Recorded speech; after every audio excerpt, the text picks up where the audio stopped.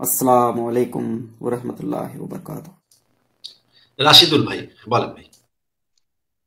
প্রথমতই আমি খুব মানে আনন্দিত আপনার সাথে যুক্ত হতে পেরে। আচ্ছা, আমিও খুবই আনন্দিত, কিন্তু ভাই আপনার কিন্তু চেহারা দেখা যাচ্ছে। আপনি দয়া করে এমন কোনো কথা বলবেন না যে কথা হ্যাঁ, বললে হ্যাঁ। আপনার কোনো আমি বিপদের এইসব বিষয়ে সম্ভাবনা খুব থাকতে পারে। আমি আমি এইসব বিষয়ে খুব সচেতন। আমি ছোটবেলা থেকে মানে খুব সচেতন। আমি জানছি যে আমি যেহেতু আপনার সাথে লাইভে কথা বলছি, অ্যাড হয়েছি, হয়তো আমি এটা ভেবে নিচ্ছি যে মানে খুব কুখ্যাত ব্যক্তিরা আমাকে দেখছে, অনেক ভালো ব্যক্তিরাও দেখছে। এটা ভেবে আমি লাইভে অ্যাড হয়েছি। আচ্ছা, আপনি জেনে এই শুনে জন্য করে থাকলে ঠিক আছে, বলেন এবার তাহলে। আমি আপনার সাথে এমন ভাবে কথা বলবো, আপনিও কিছুটা বুঝে নিবেন, কারণ আমি হয়তো সরাসরি অনেকটা বলতে পারবো না, বা অনেকটা কিছু উজ্জ্ব থাকতে পারে অনেক বিষয়, যেহেতু আমাকে দেখা যাচ্ছে। হ্যাঁ হ্যাঁ, ঠিক আছে, বলেন ভাই। তো আমি এই গত 1 বছর ধরে আপনাদের এই সকল বিভিন্ন ভিডিও দেখে, যেহেতু আপনারা যুক্তি দিয়ে অনেক কিছু বোঝান, এবং একজন শিক্ষিত ব্যক্তিরা মানে যুক্তিটাকে গ্রহণ করে, কিন্তু যখন যুক্তিটাকে গ্রহণ করে তখন মানে যে ধর্ম কর্ম সবকিছুই মানে বিভ্রান্ত মনে হয়। তো ওই প্রেক্ষিতে আমার জীবনে একটা মানে এমন একটা ঘটনা ঘটে গেল, সেটা বললে হয়তো আপনার কাছে হাস্যকর মনে হতে পারে, কিন্তু আমার জানানোর ইচ্ছা হলো, তাই আমি অ্যাড হলাম। তো হ্যাঁ হ্যাঁ, বলেন বলেন। ওই আপনার এই কিছুদিন আগে, কয়েক মাস আগে, তো আমি যখন এই বিভ্রান্ত হলাম মানে মনের ভিতর দিক থেকে, আমি ছোটকাল থেকে অনেক ধার্মিক ছিলাম। মানে মানে আমার জীবনটাই আমি তৈরি করেছি মানে আল্লাহর সন্তুষ্ট অর্জনের জন্য। কিন্তু তাই বলে যে যে মানে আমি আবার ওই যে কোন মোল্লারা কি বললো ওইভাবে না, মানে ওই দিকে না ইয়ে করে আমার নিজের মতো করে আমি মানে আল্লাহর সন্তুষ্ট অর্জন করতে চাইতাম, কারো ক্ষতি না করে নিজে কিভাবে সবসময় ভালো থাকা যায় ওই দিক দিয়ে। তো এখন আমি ওই আপনাদের ওই ভিডিওগুলো, সব বিভিন্ন সাইট দেখে বিভ্রান্ত হওয়ার পরে এই কিছুদিন আগে মানে আমার বিছানার মধ্যে ওই আপনার তাবিজ আকারে, মানে ওই যে কুফরি কালাম যাকে বলে, ওটার ভিতরে কিছু চুল, কিছু গাছের শিকড় এসব দিয়ে মানে এত সুন্দর করে আমার বিছানাতে পড়েছিল, এবং আমি তার মধ্যে মানে অসুস্থ হয়েছে, এই অসুস্থর মাঝে আমি সেই জিনিসটা পাই। আচ্ছা আচ্ছা, এখন আমার ওইটা দেখার পরে অসুস্থ হন নাকি দেখার আগে থেকে অসুস্থ হন? ওইটা আমি ধরেন আমি কালকে কালকে থেকে অসুস্থ, মানে অসুস্থর পরের দিন আমি সেটা পাই, এবং আমার মানে প্রত্যেক তারপরে ওইটা পাওয়ার পাওয়ার পরে আরো বেশি অসুস্থ হয়ে যান? না, ওটা পার পার আগে থেকে আমি অসুস্থ, মানে ধরেন না আমি না, ওইটা তিনদিন ছিলাম। ওইটা বুঝলাম যে ওইটা পাওয়ার আগে আপনি একটু একটু অসুস্থ ছিলেন, কিন্তু তারপরে কি ওইটা পাওয়ার পর আরো বেশি অসুস্থ হয়ে যান নাকি অসুস্থতাটা একটু না না, কমে যায়? ওইরকম আমি আপনাকে বলি, মানে 3 দিন আমি অসুস্থ ছিলাম, 3 দিনের মানে মাঝখানের দিনে আমি ওটা পাই।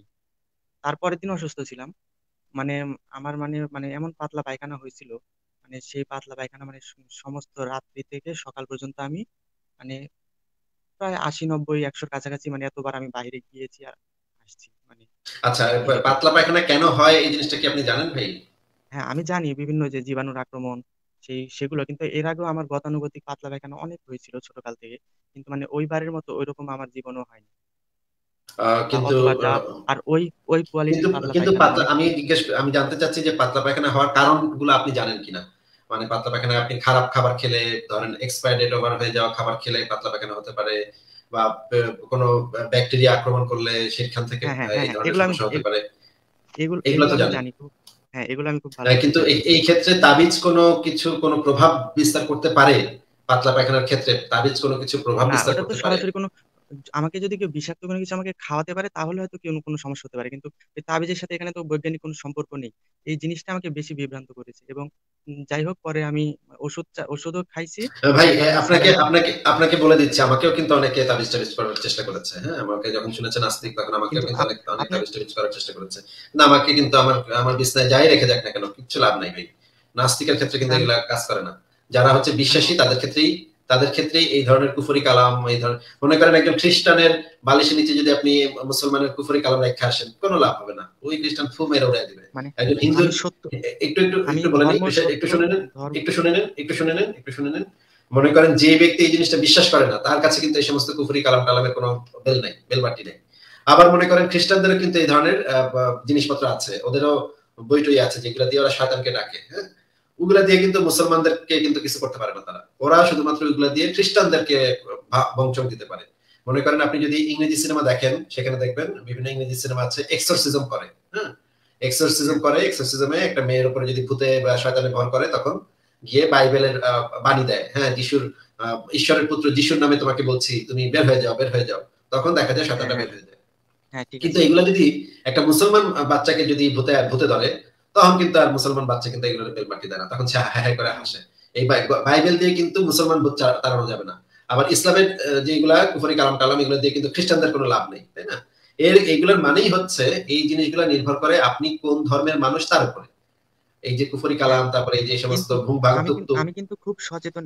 একটু শুনেন, আমি কিন্তু আপনাদের যেমন চিন্তা ভাবনা, আমার চিন্তা ভাবনা কিন্তু ওই কোয়ালিটির, কিন্তু আমি অনেক সচেতন। আমি এটার সংযোগ মিলাতে পারলাম না যে আমার এত পরিমাণ ওই ওই মানে পাতলা পায়খানা আর এমন এমন কোয়ালিটির তো পাতলা আপনি কি আপনি সংযোগ মিলানোর জন্য আপনার যেটা করা উচিত ছিল, আপনার এই যে একটা টেস্ট আছে, এটা টেস্ট করে, ডায়াগনোসিস করে, ঠিক আছে? আপনার যে মানে বর্জ্য, সেই বর্জ্যটাকে একটা টিউবের ভিতরে নিয়ে আপনি একটা ডায়াগনস্টিক সেন্টারে নিয়ে সেইখানে দিতে হবে। সেখানে দিলে তারা সেটাকে অ্যানালাইসিস করে আপনাকে বলে দিতে পারতো যে আপনার এই জিনিসটা কেন হয়েছে, কিভাবে হয়েছে, এবং এই কোন ওষুধ খেলে এই জিনিসটা ঠিক হবে।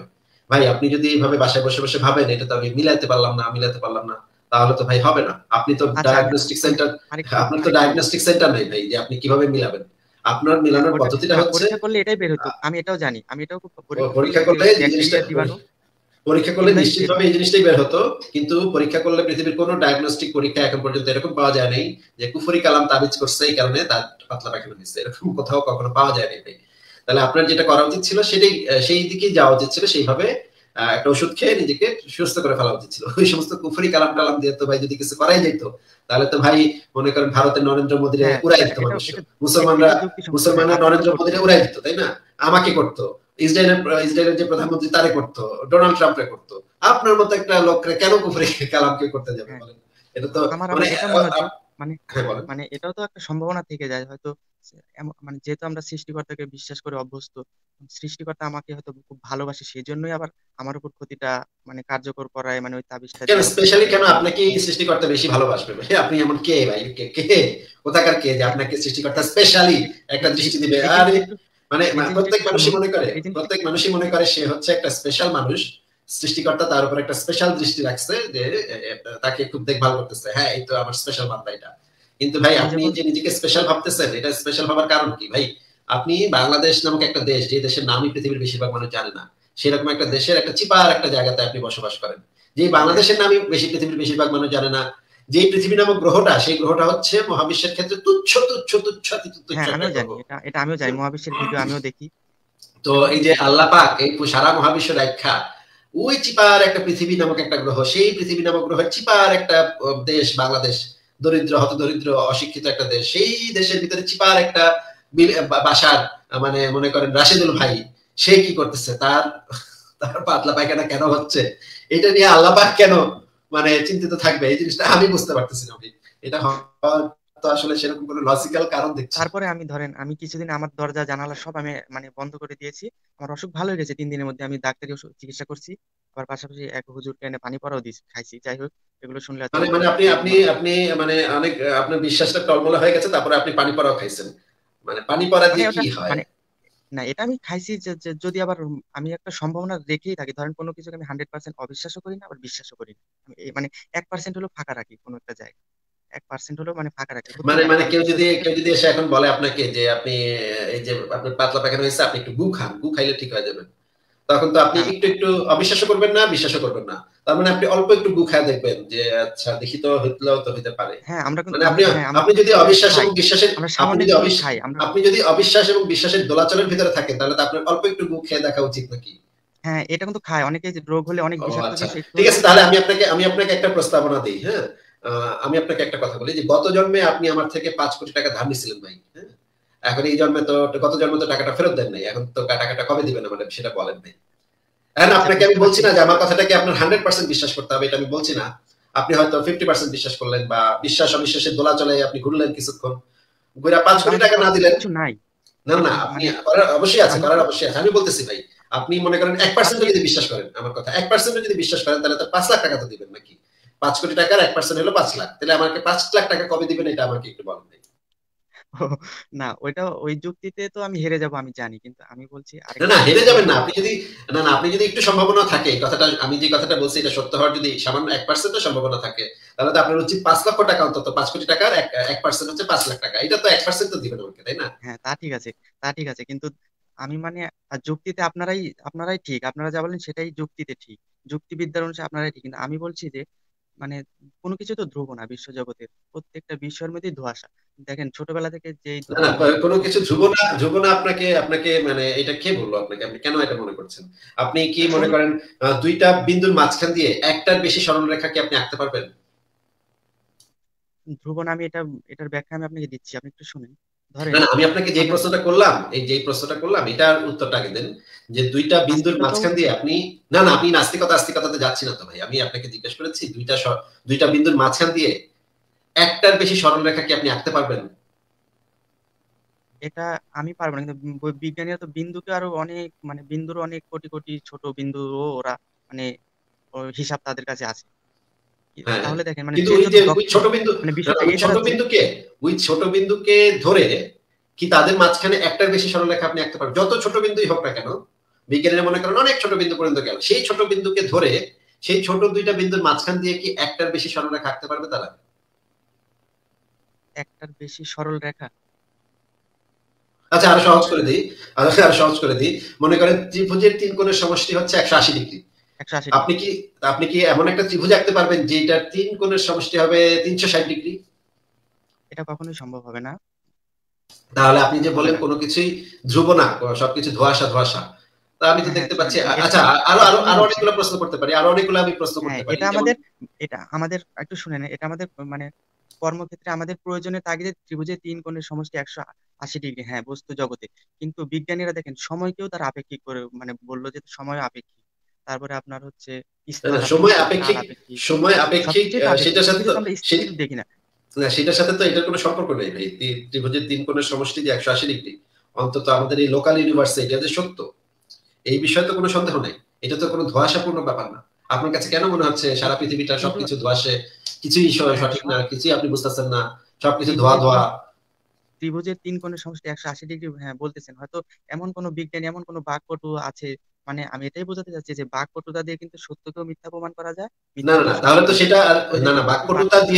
বাকপটুতা দিয়ে যদি মিথ্যাকে সত্য প্রমাণ হয়, করতে সে পারে, সাময়িক ভাবে করতে পারে, তাতে তো সেই মিথ্যাটা সত্য হয়ে গেল না। তা হয় সেই না, সময় হ্যাঁ সাপেক্ষে সে চাপাবাজি করলো কিছুক্ষণ, কিন্তু তার মানে তো এটা না যে সে এটা প্রমাণ করতে পারলো ত্রিভুজের তিন কোণের সমষ্টি 360 ডিগ্রি, এটা তো সে প্রমাণ করতে পারলো না। সে হয়তো চাপাবাজি করে আপনার ঘুম ভাঙ দিল কিছুক্ষণ, যে মাদ্রাসার হুজুরা যে ঘুম ভাঙ দেয় বা ওয়াজে যে হুজুরা যে ঘুম ভাঙ দেয়, সেরকম ঘুম ভাঙ আপনাকে দিল, কিন্তু তার মানে তো এটা না যে ত্রিভুজের তিন কোণের সমষ্টি 360 ডিগ্রি হয়ে গেছে, তা তো হইলো না। এই ত্রিভুজের তিন কোণের সমষ্টি তো আগের মতোই আছে, তাই না? আগের মতো আছে ঠিক আছে, কিন্তু আমি আপনাকে বলি দেখেন একটা সময় মানে যে অ্যারিস্টটল ওরা জানতো যে মানে পদার্থের ক্ষুদ্রতম কণা অণু, না না, সেই অণুকে আবার ওরা জানতো না, না ওরা জানতো না, ওরা ওদের কাছে যে ইনফরমেশন গুলা ছিল সেই ইনফরমেশনের সাপেক্ষে ওরা যে কথাগুলো বলেছে, ভবিষ্যতের বিজ্ঞানীদের কাছে আরো বেশি ইনফরমেশন আসার পরে সেই জিনিসটা আপডেট হয়েছে, তাদের কথা আপডেট হয়েছে, কিন্তু তার মানে তো এটা না যে তারা তারা মানে ভুল করছে বা তারা মিথ্যা কথা বলছে, সেরকম তো হ্যাঁ না। হ্যাঁ তাদের কাছে তাৎপর্যপূর্ণ, যে তাদের কথাটা ইনফরমেশন, অনেক তাৎপর্যপূর্ণ, ঠিক আছে। হ্যাঁ, কিন্তু কিন্তু এইটার এই সেই কারণে তো আমরা সেই এই কারণে অনুটাকে তো আপনি আমরা তাকান, এটা অনুটাকে বলতে তাকান। পারি না, না না, এই কারণে তো আমরা এটা বলতে পারি না যে আজকে বিজ্ঞানীরা বলতেছে পৃথিবীটা গোল, কালকে আবার কইবো পৃথিবীটা চ্যাপ্টা বা রুটির মতো চ্যাপ্টা, তাইলে আমরা বিজ্ঞান টিকে মানি না, এই কথাটা তো আমরা বলতে পারি না, এইটার না সাপেক্ষে না তো এই এটা ধরনের আমি কথা কখনো, আমরা বলতে এটা পারি না। আমিও বলবো না বিজ্ঞান মানি না, এটা আমিও বলবো না। আমার কথাটা একটু শুনে নেন আমি কি বলি। আপনার কথা তো জানি, আপনি আপনি যুক্তির বাইরে কিছুই বলেন না, এটা সবাই জানে আমিও জানি, কিন্তু আপনি আমার কথাটা শুনে নেন।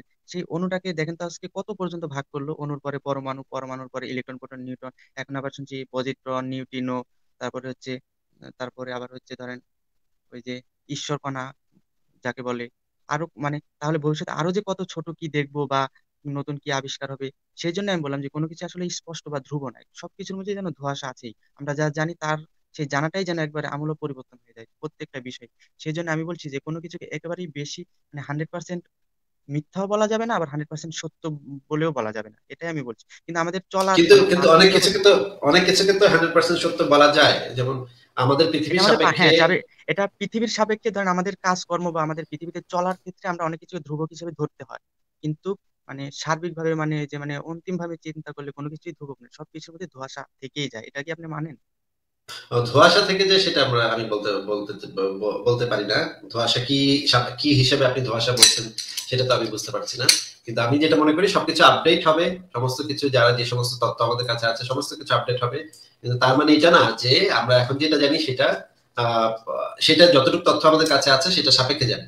তার মানে এটা না যে এটা ভুল বা এটা মিথ্যা, বা ওই যে ত্রিভুজের 3 কোণের সমষ্টি কালকে আবার 360 ডিগ্রি হয়ে যেতে পারে, হ্যাঁ, এটা এরকম আমাদের পৃথিবীর জিনিস আমি মনে কাজকর্মের করি। আমাদের মানুষদের বিভিন্ন কাজকর্মের কারণে এই হিসাবটাই মেনে নিতে হয়, তাই।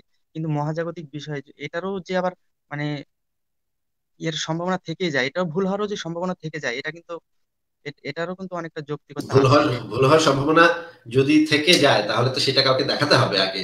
না দেখানো পর্যন্ত তো সেটা যে ভুল সেটা তো আমরা বলতে পারি না। সেই জন্য সেই ক্ষেত্রে আপনি যে যে সৃষ্টিকর্তা নেই, এটা কিন্তু 100% ভাবেই বলা যায় না, না সম্ভাবনা না কিন্তু না থেকেই না যায়। ভাই, না না, সম্ভাবনা তো গাব গাছের ভূত এটাও তো সম্ভাবনা থেকে যায়, তাই না? গাব গাছের ভূত, তারপরে শেওড়া গাছের পেতনি, তারপর শাকচুন্নি, মামদ ভূত, তারপর মনে করেন প্রাচীন গ্রিসের যে দেবতা জিউস, থর, সুপারম্যান, স্পাইডারম্যান, মা কালী, শিব, তারপরে গাঞ্জাখোর শিব, তারপরে হচ্ছে গিয়ে তারপরে রাম, কৃষ্ণ, তারপর আচ্ছা ঠিক আছে। চাইনিজদের আবার অনেক ভূত ভূত পেতনি আছে। তারপরে হ্যাঁ মনে আছে। করেন মানে আফ্রিকাতে যারা বসবাস করে তাদের আবার একটা লোকাল দেবদেবী আছে, দাতালা একটা হ্যাঁ দেবদেবী। এখন আপনি মানে যদি বলেন যে তাহলে সম্ভাবনা থেকেই যায় তাহলে তো সেগুলোরও সম্ভাবনা ভাই থেকে যায়। এখন তো ভাই এগুলা এখন কি আমরা মানে সবকিছু, এগুলা সবকিছু একেবারে এখন কি মানে আমরা আমি এটাই বলছি যে একেবারেই যে মানে নেই এটা তো বলা যায় না, এটা তো আপনি ওই যে মানবেন যে অবশ্যই একেবারেই নেই। একেবারে অবশ্যই নেই বলা যায়। আমাদের কাছে যে প্রাপ্ত তথ্য প্রমাণ আছে সেটা সাপেক্ষে বলা যায় যে এই জিনিসগুলা হচ্ছে কুসংস্কার, এগুলার কোনো বাস্তব অস্তিত্ব নাই, অবশ্যই বলা যায়। যদি আপনার কাছে এরকম প্রমাণ থাকে আছে তাহলে তো আপনার সেই জিনিসটার প্রমাণ দিতে হবে। এছাড়া আমি যদি আপনাকে বলি আপনি একটু ইউটিউবে সার্চ করবেন ড্রাগন ইন মাই গ্যারেজ লিখে, হ্যাঁ, কার্ল আচ্ছা সাগানের সব। একটা আচ্ছা আরেকটা বক্তব্য। বিষয় বুঝলাম, ভাই প্রমাণ ভাই দিতে না, হবে আপনি ঠিক আপনি আছে, আসলে কিছু বোঝেন নাই ভাই, আপনি আসলে কিছু বোঝেন নাই, আপনি খালি গড়গড় সবকিছু করে কিন্তু বলে প্রমাণ যাচ্ছেন। দেওয়া যায় না, এটা কি না আপনি ভাই, জানেন? ভাই সবকিছু প্রমাণ দেওয়া যায় গড়গড় করে আপনি গড়গড় করে খালি বলে যাচ্ছেন, গড়গড় করে বলে গেলে তো হবে না। আপনি আমি যা বলছি সেটা একটু বোঝার চেষ্টা করেন, হ্যাঁ? যদি কোনো জিনিস থাকে, কোনো জিনিসের অস্তিত্ব থাকে তাহলে সেই জিনিসটা প্রমাণও থাকবে। সবকিছু প্রমাণ দেয়া যাবে না কেন? মানে একটা জিনিসের অস্তিত্ব আপনি দাবি করবেন অথচ প্রমাণ দিবেন না, তাহলে আমি মানবো কেন ভাই? অদ্ভুত কথা। আমি তো আপনাকে একটু আগে হ্যাঁ হ্যাঁ হ্যাঁ, বললাম, আমি যদি এটা ঠিক আছে। এটা সাপেক্ষে বলি ভাই সবকিছু প্রমাণ দেয়া যায় না। গত জন্মে আপনি আমার থেকে ৫ কোটি টাকা ধার নিছিলেন। এখন যদি আমি একই যুক্তি দিই ভাই সবকিছু তো প্রমাণ দেয়া যায় না ভাই, তাহলে আমার টাকাটা ফেরত দেন। আপনি তো নিশ্চয়ই দিবেন না। কোন সুস্থ মাথার মানুষ তো এই জিনিসটা দিবে না। তা আপনি নিজেই এই জিনিসটা বিশ্বাস করেন না, অথচ আপনি নিজেই এই যুক্তিটা দিয়ে একটা উদ্ভট জিনিসকে মানে মানে প্রমাণ করার চেষ্টা করতেছেন, অথচ আপনি নিজের ক্ষেত্রে এই জিনিসটা মানবেন না। আপনাকে যদি আমি বলি ৫ কোটি টাকা গত জন্মে ধার নিছিলেন ভাই ফেরত দেন, সবকিছু তো প্রমাণ ভাই দেয়া যায় না ভাই, সবকিছু কি প্রমাণ দেয়া যায় বলেন? আপনি নিজেই তো এটা না মানছেন না, না, আমি তাহলে এটা আপনি বলি কেন? যে সৃষ্টিকর্তা, আমি এটা বলে যে সৃষ্টিকর্তা বা ধর্ম সত্য সেটা বলতে চাচ্ছি না। আমি ধর্মের দিকটা এড়িয়ে আমি শুধু সৃষ্টিকর্তা যে একেবারে নেই এটা তো বলা যায় না, মানে সম্ভাবনা কিছুটা থাকতে পারে। আমিও তো আপনার যুক্তিটাই তো মেনে নিচ্ছি যে ৫ কোটি টাকা ধার নিছিলেন, একই যুক্তির সাপেক্ষে ৫ কোটি টাকা ধার নিছিলেন। আমি তো বলছি একই কথা বলছি যে সবকিছু প্রমাণ দেয়া যায় না, সৃষ্টিকর্তাই ধরলাম। আপনি যেই যুক্তির সাপেক্ষে বলছেন একটা সৃষ্টিকর্তা থাকতে পারে, থাকতে হতে পারে, আমি তো সেই একই যুক্তির সাপেক্ষে বলছি যে ৫ কোটি টাকা আগের জন্মে ধার নিছিলেন, এটা ফেরত দেন আমাকে। সেটা কেন দিচ্ছেন না আপনি? সেটা আরো আগে উত্তর দেন। আচ্ছা যাই হোক, মানে এটা আমি একজন মানে না, না, না, আপনি সম্ভাবনার কথা আপনি বললাম আর বলছেন কি। না, না। আমিও সম্ভাবনার কথা বললাম যে ঠিক আছে তাহলে ৫ কোটি টাকা ধার নিছিলেন, এটা তো সত্য হইতে পারে। মানে 1% সম্ভাবনাও যদি হয়ে থাকে তাহলে আপনি ৫ কোটি টাকার 1% ৫ লাখ সেটা দিবেন। অসুবিধা কি নেই। আচ্ছা যাই হোক, মানে মানে আরেকটা বিষয়। আপনি নিজেই আপনার যুক্তিটা মানছেন না ভাই। আপনি নিজের ক্ষেত্রে হ্যাঁ, আপনার যুক্তি আপনি আসলে আপনার নিজের ক্ষেত্রে যুক্তিবিদ্যা, মানতে পারছেন না। কিন্তু যুক্তিবিদ্যার আপনি আপনি ধরেন। আমাকে আরেকজনকে কনভিন্স করতে চেষ্টা করছেন যেন আপনার যুক্তিটাকে আমি মেনে নেই, যে যুক্তিটাকে আপনি নিজেই মানবেন না। ভাই এটা কি আচ্ছা মানে কোন একটা রিজনেবল স্ট্যান্ড হতে পারে? যে যুক্তিটা আপনার ক্ষেত্রে আমি অ্যাপ্লাই করলে আপনি মানবেন না, অথচ আপনি সেই যুক্তিটাই ব্যবহার করে আমাকে বোঝাবার চেষ্টা করতেছেন যে সৃষ্টিকর্তা বলে কিছু একটা থাকতেও পারে। এটা কিরকম হলো না, একটা মানে হিপোক্রেসি হলো না? আচ্ছা যাই হোক, আর আমি আরেকটা বিষয় ধরেন, এই বিষয়ে আপনি আপনি ঠিক আছেন, যুক্তিতে আপনি ঠিক আছেন, আমি আরেকটা বিষয় বলতে চাই। আচ্ছা এটাই শেষ বিষয়, শেষ বিষয়টা বলেন তাহলে। আমি আমাদের ব্যাকস্টেজে আচ্ছা অনেকে জমে আচ্ছা আছেন, ঠিক আছে। আমি আর আমি অন্যদেরকে মানে সুযোগ দিব। আমি হ্যাঁ এখানে বলেন। ধর্ম সত্য কি মিথ্যা এটা প্রমাণ করতে আসিনি, আমি মানে কিছু বিষয় আপনাকে বলতে এসেছি। আরেকটা বিষয় হচ্ছে যে আপনারা বলেন যে আমি কিছু বিভিন্ন বিষয় আপনার কিছু বিষয় ক্যানেডিয়ান। শুনলাম যে আপনাকে আপনাকে মানে বালিশের নিচে ইয়া করছে, কুফরি কালাম করছে এবং এটার কারণে আপনি অসুস্থ হয়ে পড়ছেন। তাই এগুলো খুবই অসুস্থ মানে হাস্যকর এটা বিষয়। নিয়ে আমি একটু বিভ্রান্তিতে আছি যে আচ্ছা যাই, ওই সাবজেক্টটা বাদ, মানে ওটা আমি করার আমি মতো না। আপনাকে এই বিষয়ে ডেফিনেটলি গ্যারান্টি দিতে পারি যে ওই অন্তত পক্ষে ওই কুফরি কালামযুক্ত তাবিজের কারণে যে আপনার অসুখ হয় নাই, এই বিষয়টা তো গ্যারান্টেড ভাই।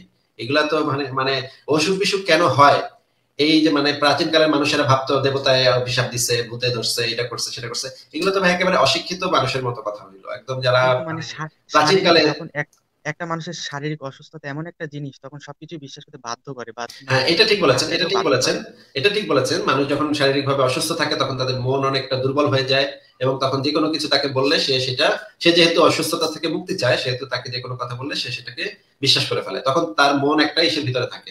আচ্ছা, আমাদের সাথে সাবালটান ভাই যুক্ত হয়েছে। সাবালটান ভাই, আপনি কি এই বিষয়ে কিছু বলবেন?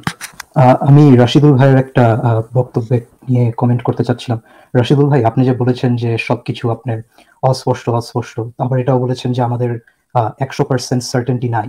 আসলে ব্যাপারটা হচ্ছে যে 100% পরম সার্টেনটি এইটা বলে আসলে কিছু নাই। অ্যান্ড ইনফ্যাক্ট আপনি যদি বলেন যে একটা জিনিসের উপরে আপনার 100% সার্টেনটি আছে, দ্যাট ইজ ইন্ডিকেটিভ যে আপনার ভুলের ইন্ডিকেশন আর কি। আমাদের উদ্দেশ্য এটা না যে আমরা হচ্ছে 100% সার্টেনটির পিছে দৌড়াইতে থাকি, বিকজ এটা বলতে আসলে কিছু নাই আর কি। বিজ্ঞানের যেই সব প্রমাণ আর কি, বিজ্ঞান লাইক হোয়াট ইট ইজ, এটা হচ্ছে আমাদের বেস্ট টুল, যেটা দিয়ে আমরা সব থেকে ভালোভাবে আপনার রিয়ালিটিকে ডিসক্রাইব করতে পারি আর কি। এখন এর থেকে বেটার টুল কিন্তু বা বেটার কোনো way of interacting with the world, like কোনো বেটার কোনো ওয়ে নেই আর কি। এখন জাস্ট বিকজ আমাদের 100% সার্টেনটি নেই, তার জন্য আপনি বলতে পারেন না যে সবকিছু অস্পষ্ট, বিকজ ডিসপাইট দ্য ফ্যাক্ট যে আমাদের 100% সার্টেনটি নেই, we do have a pretty clear and accurate view of the world. And এই অ্যাকুরেসিটা, এটা হচ্ছে আমাদের কাছে যেই অ্যাভেলেবল প্রমাণ বর্তমান টাইমে, সেই প্রমাণ নিয়েই আর কি।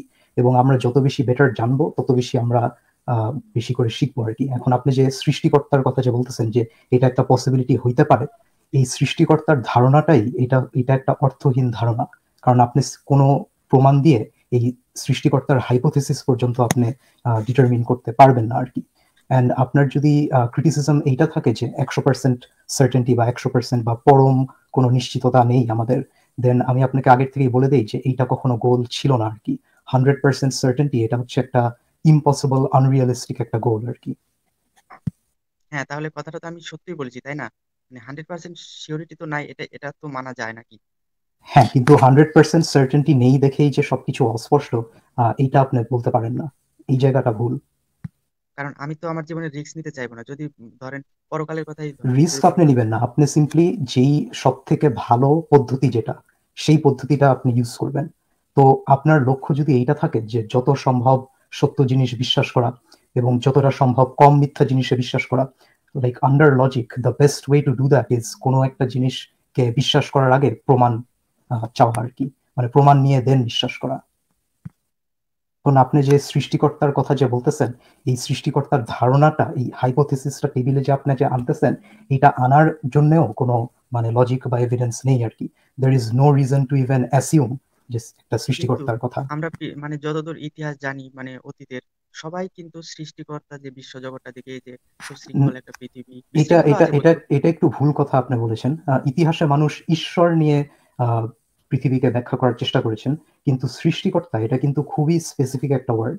এই সৃষ্টিকর্তা আপনি যখন বলতেছেন, আপনি কিন্তু এটা মানে বলতেছেন আমি যে ধরে পৃথিবী, নিচ্ছি যে সৃষ্টিকর্তা আছে, না হ্যাঁ না, এটা আপনি ঠিক আছে। আপনি না, বাট ওইটার উপর দিয়ে আপনি কিন্তু এইটাও ধরে নিতেছেন যে পৃথিবীটা একটা বানানো জিনিস।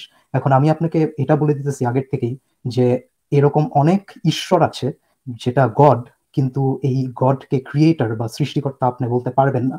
আপনি যে এখানে সৃষ্টিকর্তা বলতেছেন, এটা গডের উপর দিয়ে আর একটা এক্সট্রা দাবি। এটা কি আপনি বুঝতেছেন? দাবি আমি ওইভাবে জোরালো ভাবে করছি না, আমি সেটাই তো বললাম যে যে যেমন আমরা ধর্মে জানি যে আমি বিশ্বাস না করলে পরকালে জাহান্নামে পড়বো। সেই মানে আমি যাতে পরকালে যদি পরকাল থেকেও থাকে, তাহলে কিন্তু যাতে আমি পরকাল থাকলে জাহান্নামে না যাই, সেজন্য। সৃষ্টিকর্তা এত মূর্খ বর্বর কেন হবে যে বিশ্বাস না করলে জাহান্নামে সারা জীবনে পূর্বে? এত ইগোটিস্টিক্যাল একটা সৃষ্টিকর্তা কেন থাকবে? এত নির্দিষ্ট একটা সৃষ্টিকর্তা কেন থাকবে? আপনি কি আসলে আমরা বুঝতেছেন যে দেখেন আমার এগুলো সবকিছু এক্সট্রা দাবি, যেটার পিছিয়ে হতে পারে আপনার কোনো এক্সট্রা দাবি, প্রমাণ কিন্তু নেই বা আপনার ইভেন এটাকে কনসিডার করারও কোনো যুক্তি নেই? সেটাই তো আমি বলতে চাচ্ছি যে হয়তো আমি রিক্স, আমি চাই যে আমার মানে ভবিষ্যৎটা যাতে কোনো রিক্সেবল না হয়। আমি যদি পরকাল থেকেও থাকে, ধরে নি সম্ভাবনার কথা ধরে নি, যদি থেকেও থাকে, যাতে আমাকে সৃষ্টিকর্তা যদি থেকেও থাকে, আপনি যে না বলছেন না, পরকাল মনে করেন রাশিদুল ভাই, মনে করেন যদি সৃষ্টিকর্তা থেকেও থাকে, সেই সৃষ্টিকর্তা যদি আমাদের থেকে বুদ্ধিমান সত্তা হয়, তাহলে তো সে চাইবে না, তার ডেফিনেটলি এটা চাওয়ার কথাই না যে আমরা তাকে অন্ধভাবে বিশ্বাস করব। তার এটা চাওয়ার কথা যে মানুষ যদি তাকে যুক্তি তথ্য প্রমাণ দিয়ে সেই সৃষ্টিকর্তা যে মগজটা মানুষকে দিয়েছে সেই মগজটাকে ব্যবহার করে, ভাই একটু কথাটা শুনে নিন, কথা শুনে নিন। এরকমও তো হতে পারে, সম্ভাবনা যদি আপনি বলেন এরকমও তো হতে পারে সেই সৃষ্টিকর্তা আসলে দেখতেছে আমি একটা বই, কোরআন, বাইবেল টাইবেল এই সমস্ত কিছু পাঠিয়ে দিচ্ছি, কোন গাধার বাচ্চা গাধাগুলা এগুলা পড়তেছে আর হুড় করে অন্ধভাবে বিশ্বাস করতেছে, কোনো প্রমাণ ছাড়াই কোন গাধার বাচ্চাগুলা বিশ্বাস করতেছে। এই গাধার বাচ্চাগুলো যদি আমি সামনে পাই, যখন পাবো মরার পরে এগুলো ঠ্যাঙ্গায় আলাও করে দেবো। আর যেই লোকগুলা যুক্তি তথ্য প্রমাণ দিয়ে চিন্তা ভাবনা করে গবেষণা করে অ্যানালাইসিস করে দেখতেছে যে এগুলা ভুয়া কথা, না এই অন্ধবিশ্বাস আমরা করবো না, আমরা যুক্তি দিয়ে চিন্তা করবো, সেই সৃষ্টিকর্তা বসে আছে সেই রকম ইন্টেলিজেন্ট মানুষদের জন্য, যে এইরকম ইন্টেলিজেন্ট মানুষরা যখন পরকালে আসবে তাদেরকে নিয়ে আমরা পার্টি দিব, ডিস্কো হবে, সেখানে ঈশ্বর এবং আমরা সবাই মিলে একসাথে ডিস্কো পার্টি করব।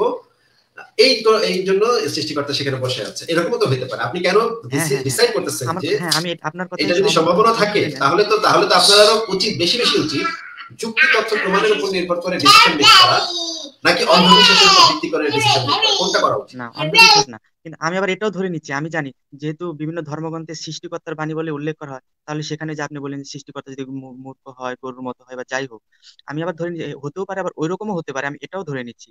আপনারা যা বলছেন সৃষ্টিকর্তা যদি ওইরকমই হয়ে যায়, রাগী হয়, অথবা মানে তিনার এক ধরনের একটা মানে চরিত্রটা মানে ওই ধরনের থাকে, কিন্তু আসলে কোন পরকাল থেকে আপনি বাঁচাবেন? ধরেন একটা সৃষ্টিকর্তা যে এতই রাগী বললো, বাট ভিন্নভাবে রাগী বললো যে কেউ যদি অন্ধভাবে আমাকে বিশ্বাস করে আমি নরকে পাঠাবো, লাইক এই রিস্কটা থেকে আপনি কিভাবে বাঁচবেন?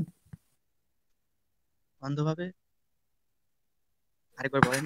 মানে ধরেন সৃষ্টিকর্তা এমন একটা রাগী সৃষ্টিকর্তা যে মনে করে যে কেউ যদি অন্ধভাবে ওই সৃষ্টিকর্তার উপরে বিশ্বাস করে ওরা হচ্ছে নরকে যাবে, আর যারা হচ্ছে যুক্তি তথ্য প্রমাণ দিয়ে যারা এই কনক্লুশনে রিচ করবে যে কোনো লজিক্যাল গ্রাউন্ড নাই কারোর উপরে বিশ্বাস করা, ওরা হচ্ছে জাহান্নামে যাবে। এটা কিন্তু একটা মূর্খ সৃষ্টিকর্তা, একটা রাগী সৃষ্টিকর্তা, বিকজ জাহান্নামে পাঠাইতেছে ফর ইটার্নিটি। বাট এই রিস্ক থেকে আপনি কিভাবে নিজেকে বাঁচাবেন? কিন্তু আমরা যেই সকল ধর্মগ্রন্থগুলো মোটামুটি দেখি, মানে উচ্চ শ্রেণীর ধর্মগ্রন্থগুলো যেগুলো মোটামুটি মানে উপর লেভেলে আছে, ওগুলোর মধ্যে না আল্লাহ সৃষ্টিকর্তা তো এই ধর্মগ্রন্থগুলো পাঠাইছে কনফিউজ করার জন্য, গাধাদের কনফিউজ করার জন্য, যে সমস্ত গাধাগুলা অন্ধবিশ্বাস করবে তাদেরকে পরীক্ষা করার জন্য, যে কোন গাধার বাচ্চাগুলা এই যে এই সমস্ত আমি হাবিজাবি লিখে রাখছি, যা ইচ্ছা মন চায় যা ইচ্ছা লিখছি আমি, শিশুর সাথে বিয়ে করো, মানে কাফের মেরে কাফেরদের বউ বেটিদেরকে তুলে রেপ করো, এগুলো আমি বলছি। এই গাধার বাচ্চাগুলো আবার এই সমস্ত ফালতু কথা, এই সমস্ত নোংরা কথা বিশ্বাস করতেছে। এরকম তো হতে পারে, তাই না? সৃষ্টিকর্তা ইচ্ছাকৃত ভাবে এই যে বর্বর বইগুলা পাঠাইছে, এই বাইবেলও এই ধরনের বর্বর কথাবার্তা আছে, কোরআনেও আছে, সৃষ্টিকর্তা ইচ্ছা করে পাঠাইছে, দেখতেছে যে কোন গাধাগুলা এই কাজ করে, এই জিনিসগুলোতে বিশ্বাস। হ্যাঁ আসিফ ভাই, এগুলো নতুন করে আমাকে শোনানোর দরকার নেই, আমি আপনার সংশয় অ্যাপটা পড়ি, বুঝতে পারছেন, আপনাদের ভিডিও দেখি, সবই জানি, মানে সে পুরাতন কথা। আমি মানে বলছি যে আমি কোনো রিস্ক নিতে চাই না, আমি সেজন্য মানে না, কিন্তু আপনি তো এই পয়েন্টটা ধরতে পারলেন না যে আপনি কোন রিস্ক থেকে নিজেকে বাঁচাবেন। আপনি কি ইসলামের যে পরকাল সেই পরকাল থেকে বাঁচাবেন, নাকি একটা আসিফ ভাই যে এক্সাম্পলটা দিল আর কি, যে গড হচ্ছে ধর্মগ্রন্থ দিয়ে সবাইকে আপনার মানে ডিলিউট করার চেষ্টা করছে, যে দ্যাট ওয়াজ দ্য টেস্ট, যে কে এই ধর্মগ্রন্থ করে বলার সাহস থাকবে যে ইউনো এখানে বড় বড় জিনিস আছে আর কি। এখন আপনি আসলে কোন পরকাল থেকে নিজেকে বাঁচাবেন এটা বলেন। সালাউদ্দিন ভাই, আরো একটা পসিবিলিটি কিন্তু আছে, আমি আপনাকে সেটা বলি। রাশিদুল ভাই আপনার এটা জানার দরকার নেই, আমি সালাউদ্দিন ভাইকে বলি। আমরা কেন ধরে নিচ্ছি শুরু থেকে যে ঈশ্বর একটা ভালো সত্তা, এটা কেন ধরে নিচ্ছি? এমন তো হতে পারে ঈশ্বর খুবই নৃশংস এবং খারাপ একটা সত্তা, যে হচ্ছে ভালো মানুষগুলারে সব জাহান্নামে দিবে, এবং খারাপ যেগুলা খারাপ ছিল, যেগুলা খুন ধর্ষণ গণহত্যা করছে, সেইগুলাকে তাদেরকে ঈশ্বর বেশি ভালোবাসে। হ্যাঁ, স্টিফেন লয়ের এইরকম একটা ইয়া আছে, প্রস্তাবনা আছে যে ঈশ্বরকে আমরা কেন ভালো সত্তা হিসেবে ধরে নিচ্ছি, ঈশ্বর তো খারাপ সত্তা হতে পারে। তখন কি হবে সাবলটন ভাই? ট্রুথ ইজ আসিফ ভাই, আমরা যখন ঈশ্বরের উপরে ভালো খারাপ ও ইভেন সৃষ্টিকর্তার মতন ওয়ার্ডস আমরা যখন অ্যাড করি, এগুলা সবকিছুই আপনার মানে কোনো কারণ ছাড়া আর কি। বিকজ মানে ইম্যানুয়েল কান্ট যেরকম বলেছে যে সৃষ্টিকর্তা যদি আপনার কনসিডার করতে হয়, আপনার নলেজের বাইরে যেতে হয়, আপনার পুরা অন্ধভাবে ফেথ করতে হয়, অ্যান্ড সেটা হচ্ছে ইউ ডোন্ট ইভেন নো যে হোয়াট ইউর টকিং অ্যাবাউট। এই জন্য হচ্ছে এই এক্সট্রা অ্যাডেড ওয়ার্ডস আমরা বসাই আর কি, লাইক সৃষ্টিকর্তা, লাইক ভালো, লাইক খারাপ। হ্যাঁ, আপনি যেটা বলেছেন সেটা হইতে পারে, আবার এরকমও হইতে পারে যে ঈশ্বর এতই সাইকোপ্যাথ যে সবাইকেই টর্চার করতেছে আফটার দেয়ার ডেড আর কি। এখন বলা যায় না আর কি। এখন এখানে like how do even come up with a concept যে ঈশ্বরের যে ধারণাটা, এই ধারণাটা আমরা রাখবোই বা কেমনে? Because we don't have any evidence two even think about it properly? আমার মনে হয় রাশিদুল ভাইকে যথেষ্ট ভাবে বলা হয়েছে। রাশিদুল ভাইটা নিয়ে আরো চিন্তা ভাবনা করেন, আমরা আরেকদিন আমাদের লাইভে এসে যুক্ত হই। আমি আরেকটু কথা বলতে, স্ক্যান্ডিনেভিয়ানের অঞ্চলের সম্বন্ধে একটু কথা বলতে চাই, যে আপনারা যে বলেন যে স্ক্যান্ডিনেভিয়ান অঞ্চলে মানে ধর্ম নিরপেক্ষ বা তারা এই সৃষ্টিকর্তাকে বিশ্বাস করে না, সেই অঞ্চলটা অনেক শান্তির, জাপান। কিন্তু দেখেন ভারতবর্ষ এবং বাংলাদেশের যে প্রেক্ষাপট, এখানে এখানে কিন্তু হচ্ছে মানে ওইরকম মানে আইন কানুন সব দুর্বল। এখানে কোনো ধর্ম দিয়ে মানুষকে ভালো রাখা যায় বা কন্ট্রোলে রাখা যায়। ধর্মকে মানে সত্য হোক বা মিথ্যা হোক, মিথ্যা দিয়ে অনেক মিথ্যা দিয়ে কিন্তু মানে মানুষকে কন্ট্রোলে কেন রাখতে হবে? মানে মানুষকে কন্ট্রোলে রাখার এই মানসিকতাটাই তো সবচেয়ে বড় সমস্যা, যে মানুষকে খুনি ধর্ষক ভাবা, মানুষকে মানে এট দ্য ভেরি বিগিনিং তাদেরকে খুনি ধর্ষক ভাবা যে মানুষ এতই খারাপ একটা সত্তা যাদেরকে কন্ট্রোলের ভিতরে বস্তাবন্দি করে বা কারাগারের ভিতরে না রাখলেই মানুষ এই সমস্ত কাজ করবে।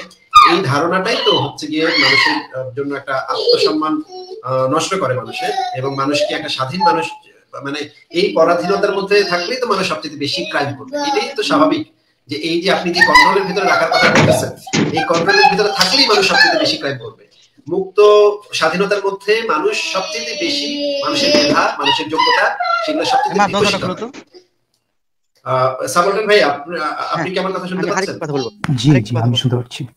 আমি যেটা বলতে চাচ্ছি, হ্যাঁ সাবলটন ভাই এক সেকেন্ড, আমি যেটা বলতে চাচ্ছি, স্বাধীনতার মধ্যেই মানুষের বিকাশ সবচেয়ে ভালো হতে পারে।